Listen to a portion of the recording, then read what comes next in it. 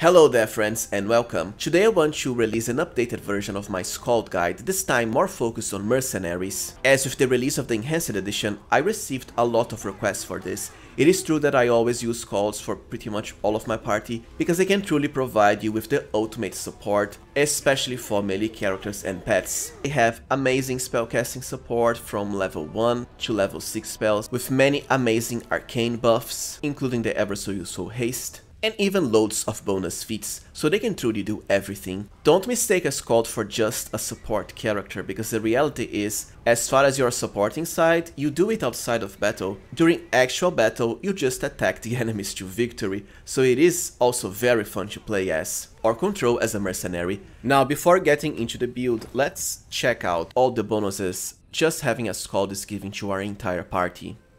First, when it comes to attack rolls, we have +6 competence from Lethal Stance, +3 from Inspired Rage, and yet another +2 from gear that boosts rage bonuses. So that's a total of +11 to party-wide AB. Second, claw attacks to my pets, which almost doubles their attacks per round, from Lesser Beast Totem. Third, a massive boost of +6 stacking natural armor. When I say stacking, it is because it stacks with, let's say, bark skin and also size boost like legendary proportions, from normal Beast Totem. An extra bite attack to every single party member from Animal Fury. An extra critical multiplier from Lethal Accuracy. And last but not least, the Pounce ability, which lets any character charge and immediately unleash their full attacks for lightning fast hits. Once again, all of these are applied at once by just activating your Skald's Inspired Rage ability, which hits this massive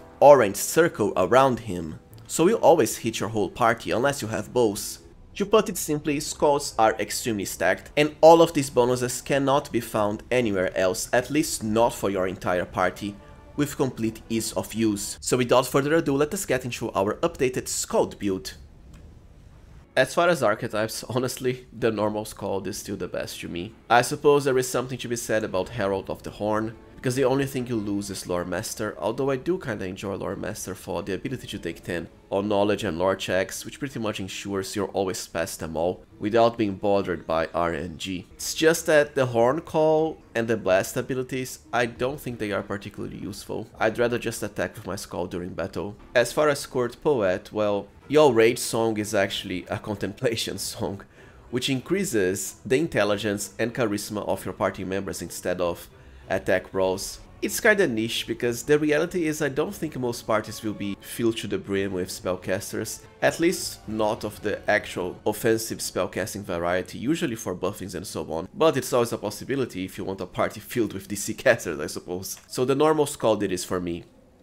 For race, because Skalds have so many bonus feats, we have 4 of them, you can actually go with any race you prefer. As always, I do like humans because of the extra feat at early levels, which I think matters a lot for early game progression, especially if you are on hard or unfair. For background, Street Urchin and Pickpocket as usual, for the bonus to initiative. For ability points, Strength is actually the most important one for you. You can leave it at either 17 or 19. I think 17 is a safer pick, because you don't have to dump your other stats as much. 12 Dexterity, 14 Constitution, 14 Charisma. You actually don't need high Charisma as a Skald.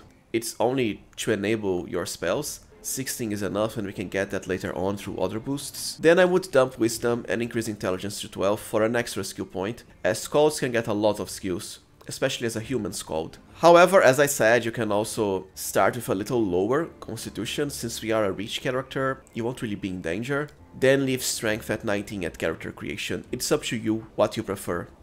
As far as skill points, I would really consider going with all of the knowledge and lore skills, as this is something Skalds and Bards excel at because of their Bardic Knowledge special ability, which always grants them a bonus to all the knowledge and lore checks equal to half your class level, so a +10 at max level. Combine this with Lore Master and your Skald can always make any knowledge and lore check in the game. The last point that you'll gain on some levels, I would leave it for Use Magic Device, so you can cast Divine Scrolls to truly provide all the support possible. I don't think Persuasion is needed because I have other characters for it like Darren or Amber. For level 1 feats, lingering performance is always a must-have for any Skald. This feat pretty much doubles and triples your Skald song uses by letting your Skald rage continue to linger for 2 rounds after you stop performing. For a second feat, this will depend if you are on unfair or below that. For unfair, I'd rather start with improved initiative here to catch enemies flat-footed for way lower AC. For hard and below,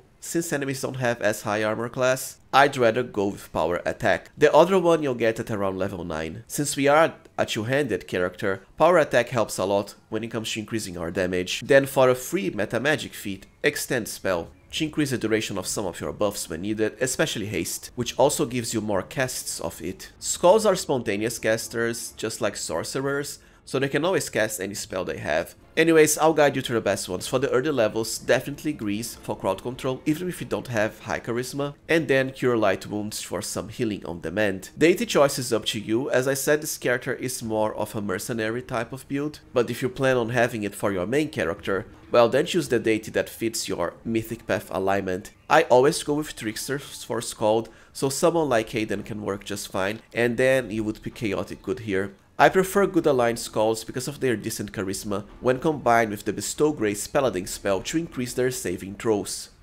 For level 2, Combat Trick, Exotic Weapon Proficiency, and then Fauchard. Fauchards are the best reach weapon in the game because of their super high critical range. And since they are reach weapons, they do allow our Skald to attack from far away, as should provide him safety regardless of his armor class, which can be then further combined with size spells like Enlarge Person and Legendary Proportions. Then you might as well pick Remove Fear here. At level 3, we finally get our super powerful rage powers. Because I like my characters to have as much power as early in the game as possible for very fun and smooth game progression, I recommend you get 2 rage powers just at level 3 because they do make a big difference. The way to do that is to get the extra rage power feat and then pick Lethal Stance. Lethal Stance will highly increase the attack bonus of all your party members. With melee weapons or thrown weapons like throwing axes, it does not affect bows unfortunately. And then you have 2 choices. If you have at the very least 2 pets that can trip the enemy, most importantly the pets that only have a single attack at level 1,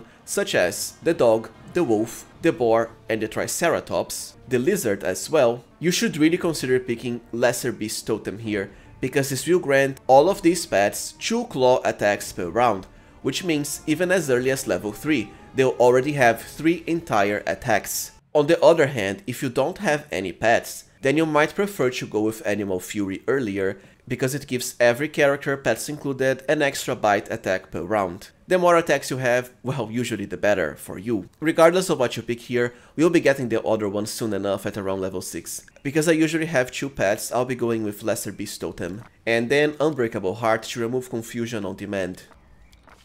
At level 4, increase strength, which is also what you should increase on all of the other levels. For your first level 2 spells, Heroism is a must-have, very long duration, and you get the spell even earlier than Wizards at level 4 instead of level 5. It can truly make a big difference early game. And then Mirror Image, which will highly help our Skald's defenses. Glitter Dust is something you can pick as well, but honestly, chances are you'll just be buffing everyone you can with Heroism at the early levels. For level 5, extra Rage Power and then Animal Fury, or Lesser Beast Totem depending on what you picked at 3, plus the Blur spell, another amazing low level buff. At level 6, Beast Totem, which enhances the armor class of all our party members by a stacking boost to natural AC.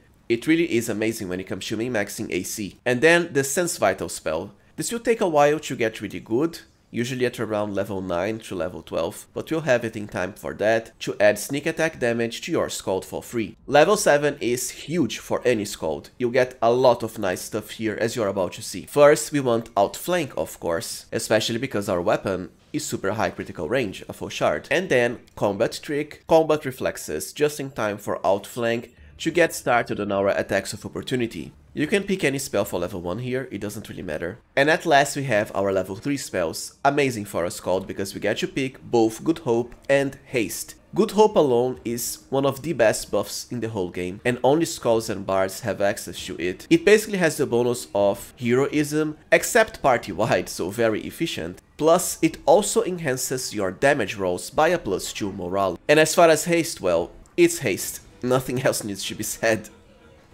For level 8, pick Displacement. For your level 9 feat, either Improved Initiative or Power Attack, depending on what you picked before at level 1. And then Deadly Accuracy, mostly so we can qualify for Lethal Accuracy way later on. But this can also help a bit when it comes to confirming your critical hits. Nice for high AC enemies. Then go for Remove Curse, which is great for any spontaneous caster. For more level 2 spells, you might as well pick Rage, which does stack with Skald Rage, by the way. For your first level 4 spells, Echolocation is always a must-have to bypass any concealment the enemy might have, plus it has super high duration. And then I'd go for Greater Invisibility. Remember that since we have Extend spell for free, you can also use your level 4 slots to cast Extended Haste for even more castings of it, or Extended Displacement too. For level 11, as always, Improved Critical and Fauchard. So now we have 15 to 20 critical range with a reach weapon. It doesn't get any better than that. Well, unless you had the Gravesinger axe, but it is not a reach weapon. And then Freedom of Movement. For level 12, definitely Greater Beast Totem, because this will add Pounce to your characters. Then let's get started on our Shattered Defenses package, so Weapon Focus and Fauchard. Pick Dimension Door here, just in preparation for Chapter 4,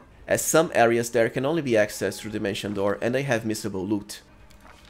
For level 13, Dazzling Display.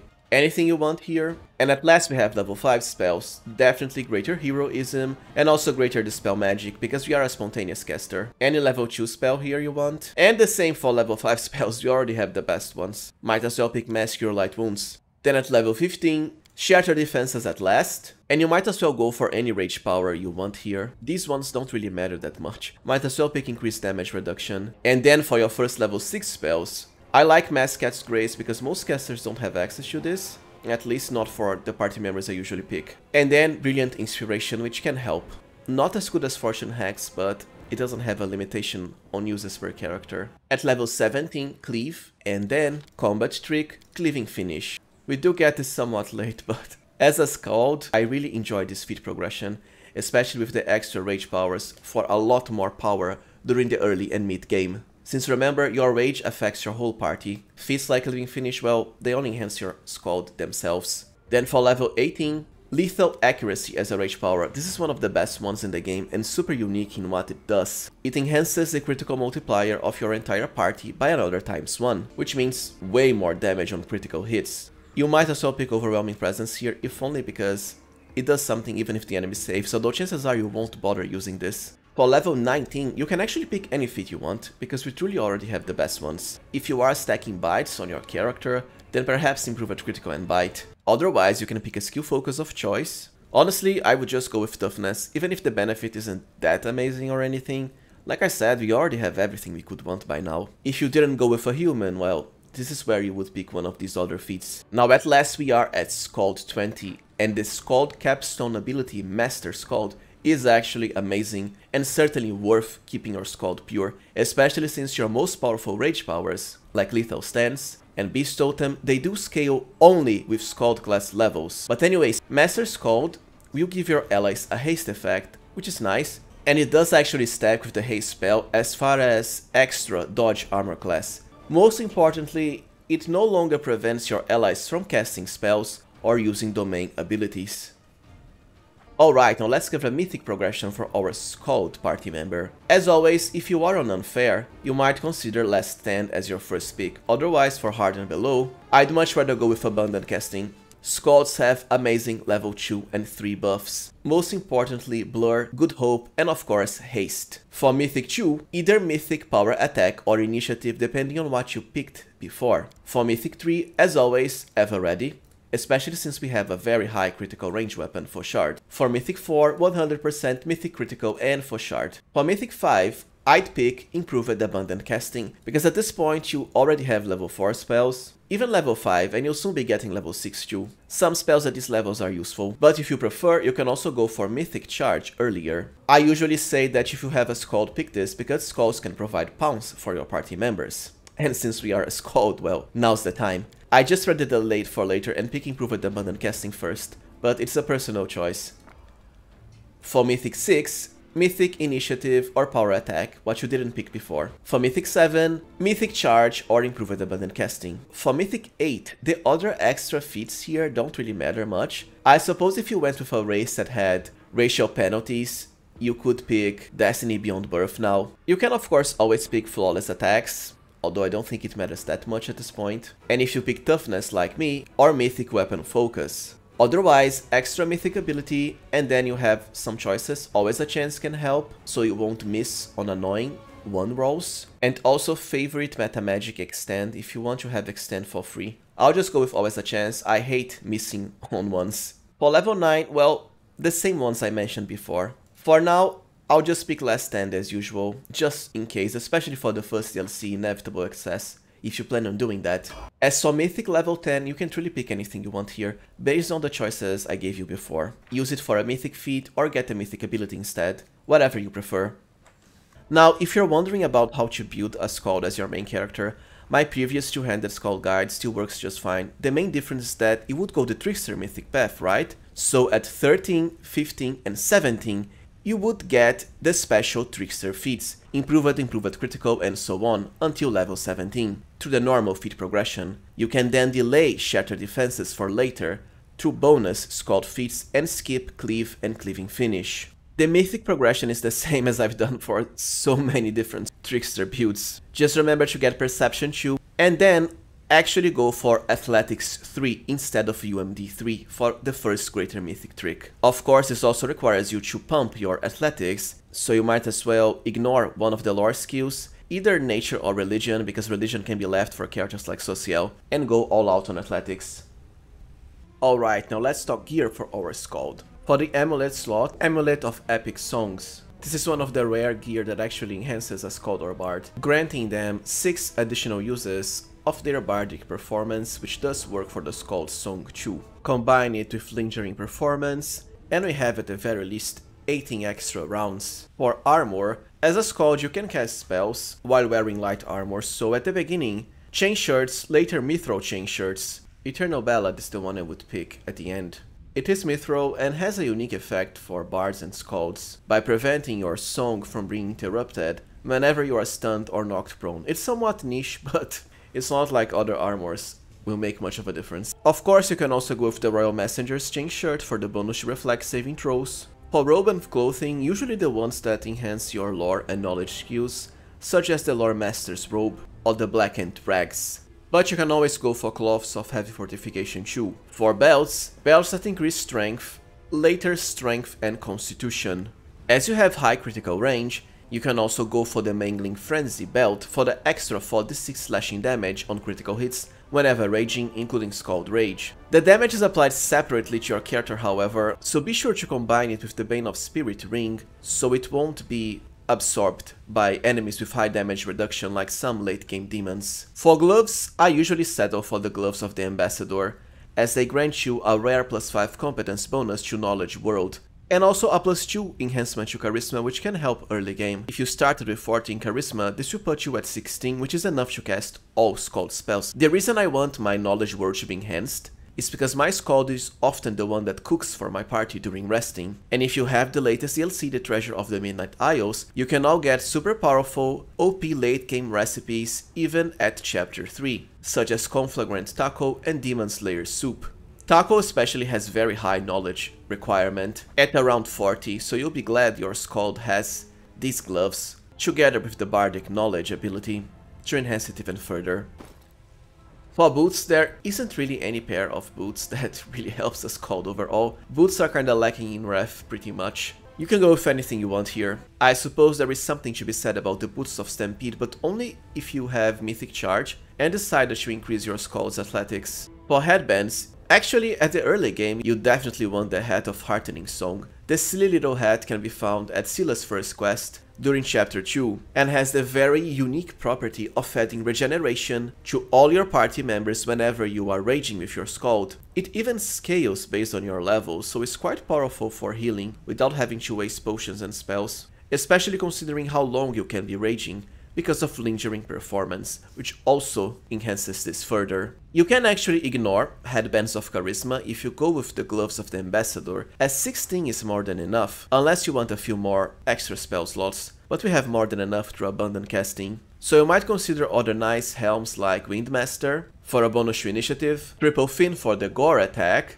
And of course, even Shy Lily for the 4 profane bonus to strength, which you can't get otherwise unless you are playing a main character as your Skald. For Google's Piercing Gaze as usual, for the bonus to damage and attack rolls against demons. And also any outsider, great for the first DLC, Inevitable Access. For cloaks, usually the cloaks of resistance with the highest modifier. I have the Call to Violence cloak here, however, which is just a +4 resistance, because it is a super helpful item for any party that has a Skald. Whenever the wearer is raging, and this works for any of your party members so long as you have a Skald with Skald Song, your whole party will get a +2 untyped bonus to attack and damage, which is quite powerful because it stacks with everything else. As I said, you can leave this cloak to any other character. For rings, Ring of Evasion as usual to avoid Mythic Demon spellcasters' annoying area of effect spells. Skalds have decent reflex. The other ring slot is up to you, you can go with the Ring of Imminent Demise for the bonus to two-handed attack rolls. There's also the Magician's Ring, you can find multiple copies of this, to increase your use magic device skill checks for the mid-game. And also the Ring of Renowned Artisan for the massive boost to Knowledge Arcana. For braces, Abrupt Onslaught as usual for bonus sneak attack, and Skalds do have the Sense Vital spells for that. But you can also go with the Braces of Breaching, and that's pretty much it, not that many good braces for us. Alright, now let's cover weapons and Quickslosts. I went with 4 shards because of how powerful they are, combining both reach and amazing critical range. Mighty Blow of Good is actually my favorite one, but please remember I already have a guide with the best 4 shards in the game for complete progression that you can check to the side here or in the pinned comments down below. But anyways, Mighty Blow of Good already has Evil Outsider Bane by default, amazing against any demon, which means you don't have to cast the Crusader's Edge spell on your Skald. Second, if you are good aligned, it grants you a +3 bonus damage against non-good creatures. This also works for neutral creatures, so perfect overall for the first DLC. Now I suppose some will ask about the Bearer of Sorrow, I just don't think this is particularly good. Unless you are a Lich, I absolutely hate the Vicious property because it also damages your own character when attacking. And as far as the property of granting you an extra attack for every 5th hit, honestly, by the time you get a 5th hit, the entire enemy pack is dead, even bosses on Unfair. Because your Skald isn't soloing the game, right? You have other party members too. As far as Quickslots, extend and lesser extend broads to increase the duration of your powerful buffs for free, most importantly Good Hope, Haste, Displacement, Greater Invisibility, Greater Heroism, Blur and Sense Vitals. It is true that we also have the Extend spell feat for free, but with the rods you actually double the spell slot you have for certain spells, because the rods, well, if you activate it on a haste as a level 3 spell, it will be extended. You'll still have your level 4 slots to cast more extended hastes from the actual meta magic feat.